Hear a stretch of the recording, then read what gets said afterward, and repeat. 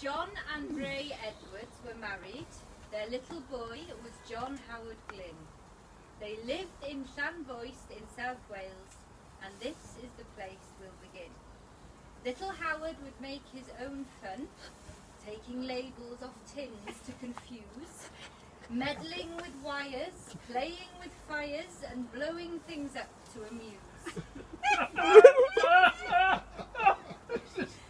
From Ebbw Vale Steelworks to London, where the BBC snapped up his flair, meddling with wires earned him a crust, and he met Linda Mary down there.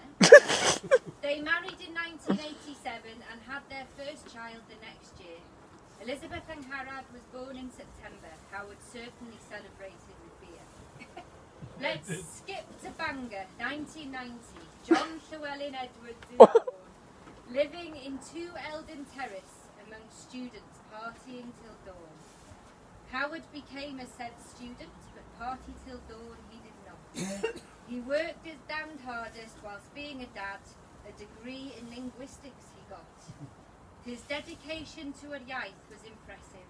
Over the years he worked very hard. In Abergavenny he was honoured when the Godsend made him a bard. Dad, you've worked hard in your life and achieved a great deal, it is true. We are thankful, proud and blessed for the words to have a great father like you. Oh, bless you.